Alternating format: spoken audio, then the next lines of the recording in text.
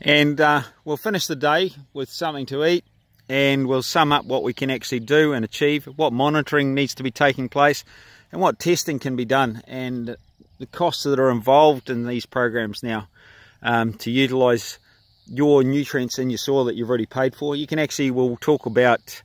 the amount of nutrient in the soil that's not being made available. On this property here, we've got